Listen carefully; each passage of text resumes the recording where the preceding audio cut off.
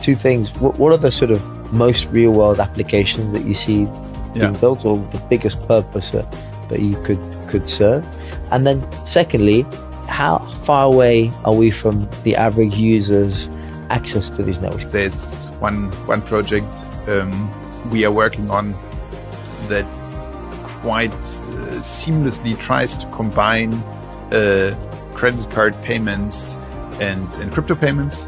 So it turns out it's actually possible to authorize actually a crypto or crypto or Ethereum transaction with a credit card. Same way as if you do a call now, you of course also don't really think about whether you are now using the landline or even like if you use your mobile, then most of the time it will actually not go through the mobile network, but it will actually use still the internet as a